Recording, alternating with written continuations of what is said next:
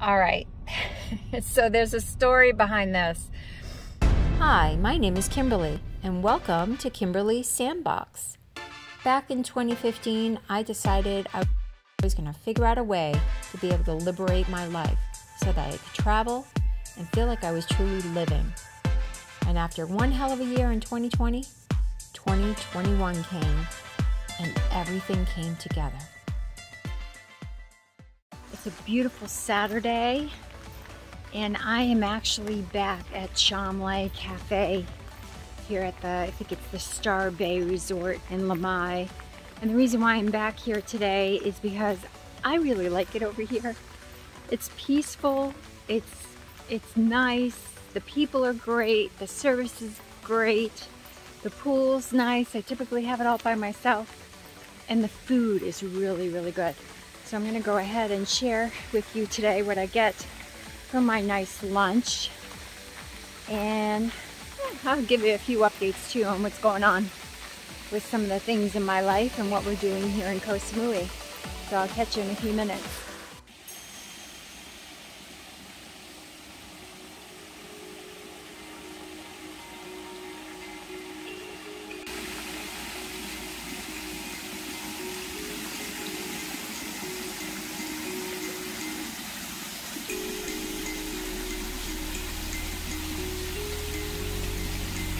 And it looks like they're actually set up for people to be down here at the pool.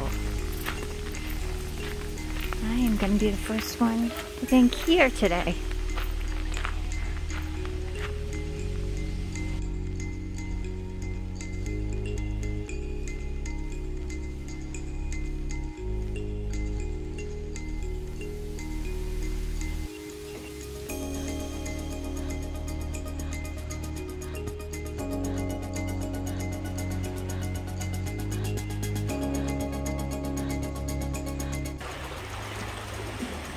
And it is a gorgeous day here today.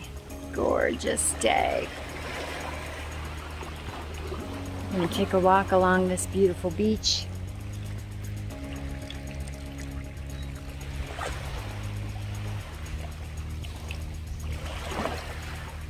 And I can't believe that they are really trying to get this country open and start taking away a lot of the restrictions come November 1st.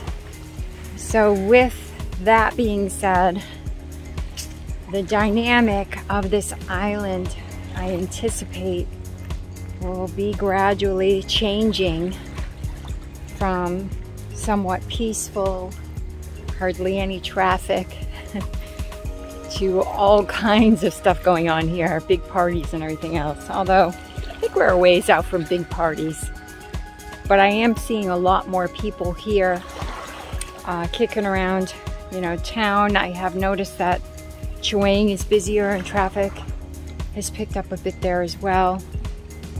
Definitely seeing foreigners, more people, you know, from other countries around town, going in and out of shops and things. More shops open. So that's pretty exciting. It's pretty exciting, certainly for Thailand. I know Thailand is ready to be having, you know, tourism back here and get this economy rocking and rolling again.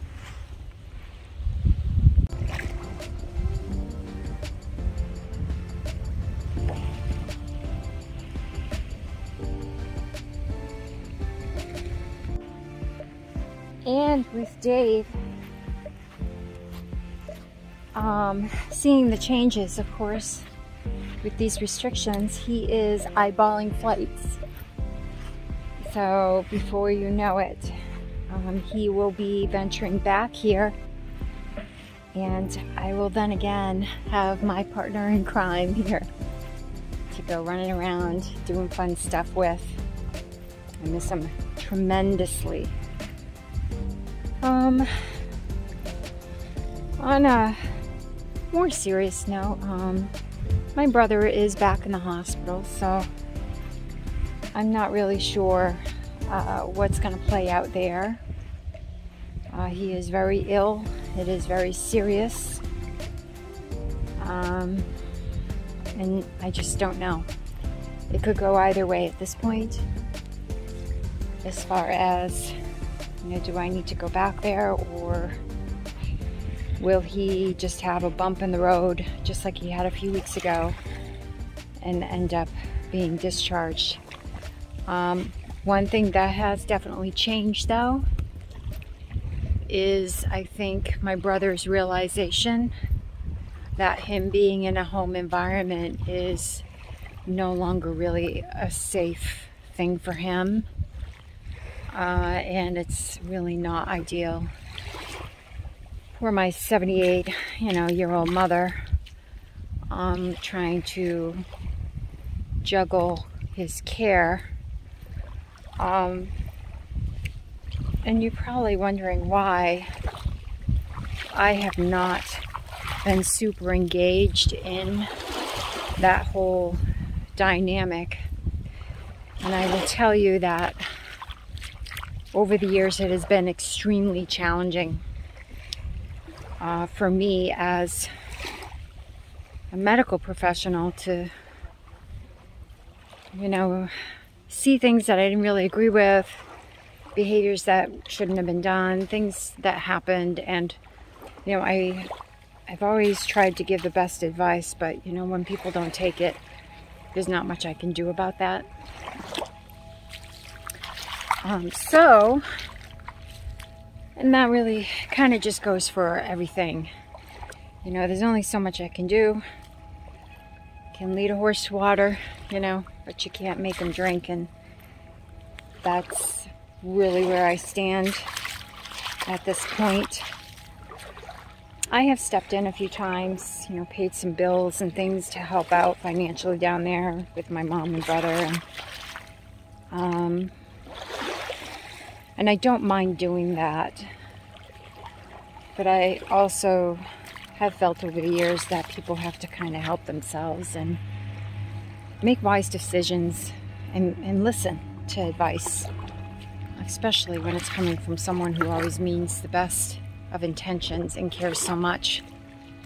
So yeah, I've had my challenges, and at this point I have left it in God's hands, because I have no control over the situation. And as long as my brother, feels he's capable and so forth to care for himself, he feasibly could change his mind last minute and say, no, I'm going home. And that's what it will look like.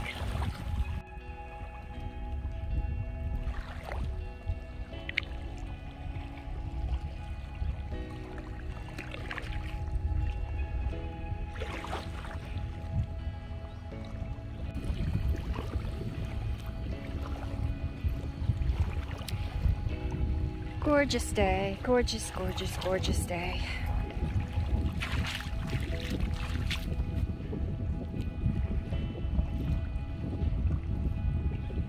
And today I actually put on a pair of shorts I haven't worn in a while, and they were a little baggy on me. Things were fitting a lot looser. Definitely I've seen some changes. So you guys know I was on a mission to get back into shape, kind of cool it on the amount of calories I was eating, because Dave and I were really enjoying ourselves when he was here, eating all kinds of things. So I really backed down on that, and I've been hitting the gym hard. So I'm going to share with you guys some of my pictures of my progress of before and after. It's been about maybe 6 weeks or so since Dave left, and I decided to really kind of work on this stuff. And I probably have at least another 3 weeks to go before he arrives. I'm anticipating maybe mid-November, third week of November sometime. I'm hoping he will get here before Thanksgiving so we can spend that together. So speaking of Thanksgiving, I don't know. I haven't started doing any research or even bouncing it around on the Koh Samui pin board on the Facebook sites there to see if there are any local restaurants or businesses that offer, you know, more of an Americanized type Thanksgiving meal, because I certainly won't be cooking one. I don't have a stove, you guys. I don't have a stove. I just have a cooktop. And there's only so much you can do with a cooktop. So, I suppose I could just get a rotisserie chicken and see if I could come up with some sort of stuffing, right? On the cooktop. I haven't seen any stovetop stuffing kicking around here in any of the stores. But I would prefer to just go out to a meal and enjoy, you know, Thanksgiving out and about here on Koh Samui. So if any of you have any places you know of that are offering Thanksgiving dinner here on Koh Samui, do share with me that information in the comments. I'd really appreciate it.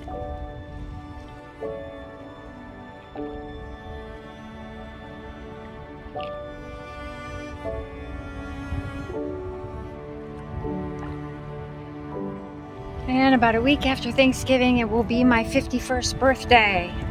Woohoo! So we'll figure out some way to celebrate that here. And you know, I have to just kind of talk loosely about all this stuff because really I don't know.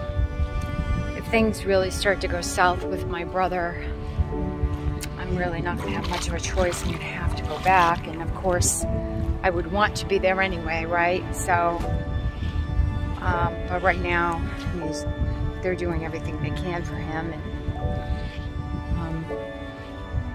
I'm just kind of waiting to see what the needs are going to be, what my mom's going to need from me. One good thing though, I mean, my mom was very overwhelmed with these massive mesquite trees in the back of her house, and they were constantly dropping all kinds of stuff. And mesquite trees, if you're not familiar, they're really a messy tree in Arizona. They grow really, really fast, which is a good thing if you have a new build and you want shade quickly. However, they're extremely difficult to keep up. So she had those trees planted, not realizing how much of a demand it was going to put on her to try and keep them up. And I mean, she's 78 years old. She shouldn't be up on ladders clipping trees back, right? And so I think she's also kind of coming to terms with the fact that she shouldn't be doing these things anymore. And I don't want her doing these things anymore. And trying to tell her to stop doing these things is like nearly impossible. But yeah, so we got a tree guy to go in and took down one of her trees and trimmed back the other one significantly. So at least that was able to de-stress her a little bit. It was something that's really been bugging her. Glad at least we can do something like that, you know? I think it's the little things that make such a difference, right?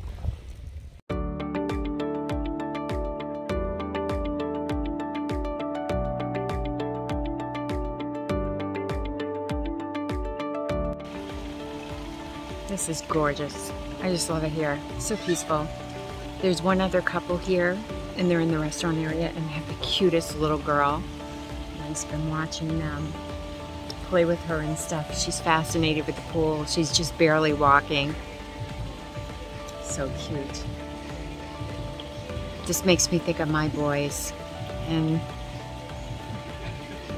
certainly because I haven't talked about them doesn't mean that I'm not thinking about them. I actually think about them almost constantly. They're both in the military. The oldest is 27, and he's been in the military for quite a few years now. Navy, and our youngest one just enlisted this past spring. Turned 18 in April, and within a few weeks after that, he shipped off for the Air Force. So empty nesting, guys, is not easy. It's real. It's a very real thing. It's taking me quite a bit of time to get adjusted. I will say that Koh Samui has really helped me, and just the distraction factor. I needed something to get my mind off fact at how quiet everything was at home. It did. It just got super quiet at our house, and the whole dynamic of everything that I knew changed. And it's definitely an adjustment. I am certainly extremely happy for both of them. They're both doing exactly what they had hoped to do. They're striving for very specific careers in the military. And you know, the military is not something I think most parents would choose for their kids, for sure. I mean, it'd be great to just see my boys go off to college and, you know, get a typical kind of career, but I have to say, my boys just aren't typical. My husband and I aren't typical. It just makes sense, right? You're married and you're not typical people. You don't have typical kids, and they are far from that.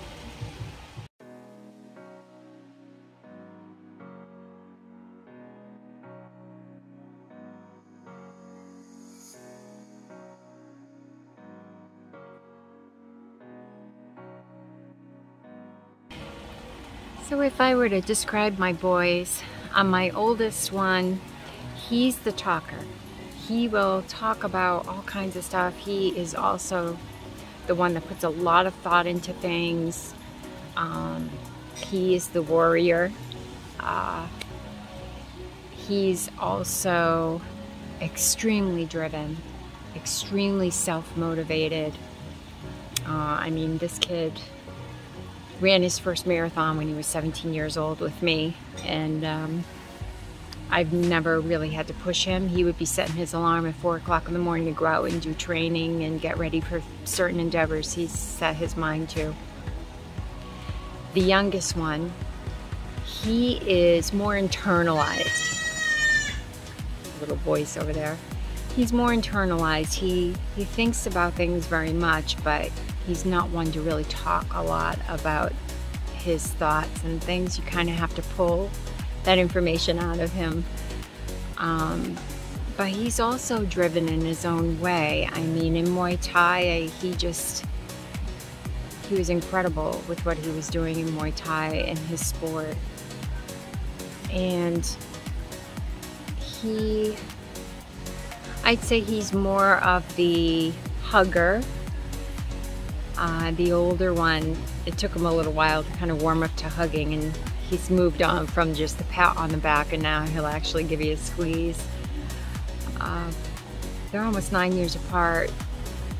They're so different, but at the same time, they have some things that really are similar in just in the way they are.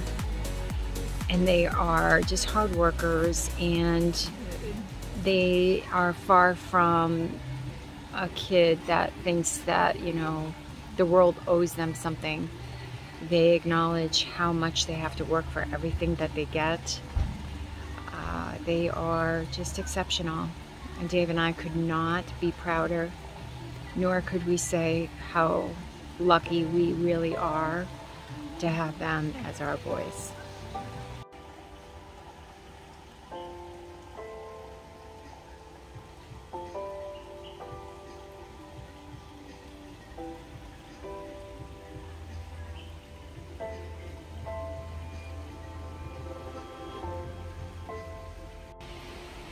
Well, I took Bella for the first time down to the beach this morning post-surgery, and you know, I've just been very cautious about getting her down here. I didn't want her to not be walking so good and stuff, just in case if a dog came running out after her or something.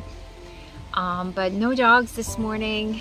We walked probably just a mile, which was a good start for her, because I had been walking her out in our resort area, just out and about there, just to get her legs stretched and stuff, because she's got all the incisions like up underneath her arms from where they took off those fatty tumors that she had. So she's doing really well. So her appointment went well yesterday. They put her back on antibiotics for another week and gave me some medication for her to chill her out next Friday when I have to bring her back in for her suture removal. But everything looks good. So far, so good there, guys.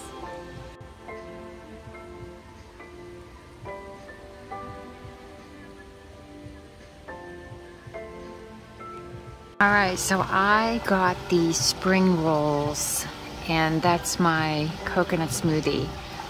And those spring rolls, I believe, are 89 baht. So what does that work out to be? Gosh, 89 baht. It's gonna be like $2 and maybe 50 cents, something like that. Look how good those look. Very good, nice and crispy. Good amount of veggies in there. Good chili sauce for dipping. Yeah, well worth it, very good.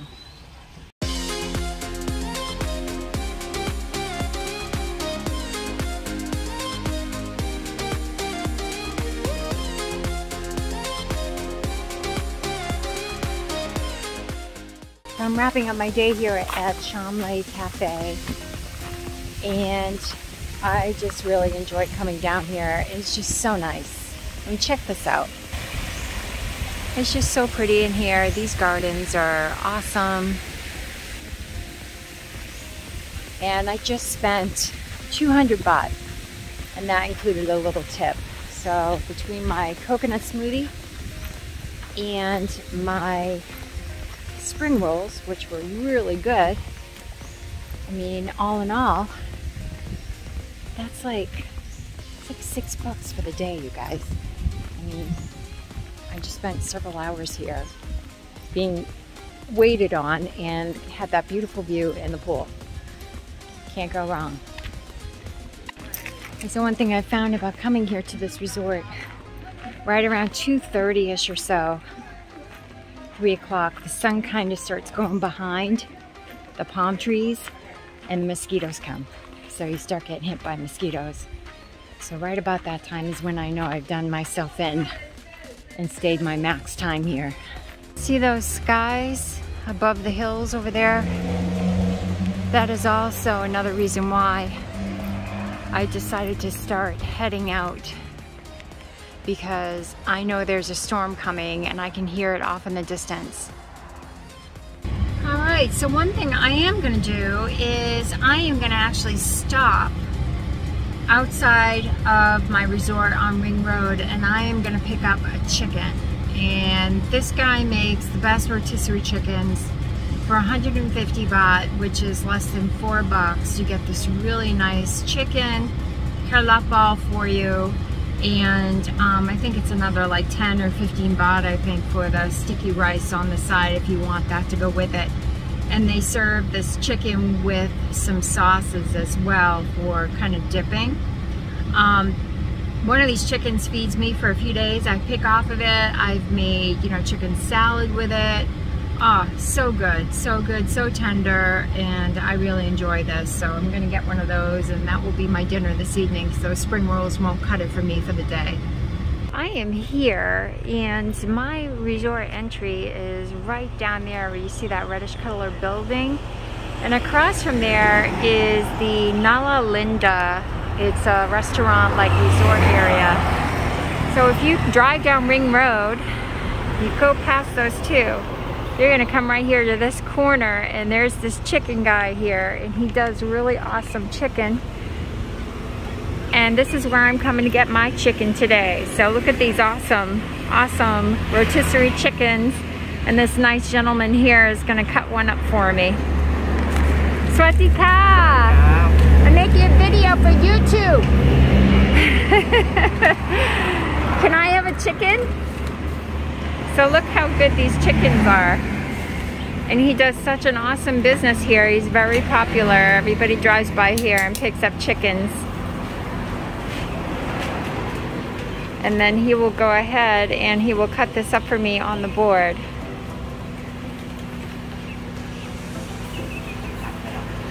Yes, please.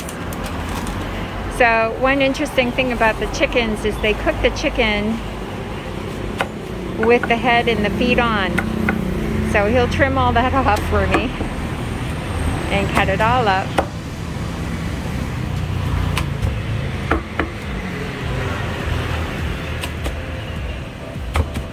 And then here in this blue container, he has the sticky rice.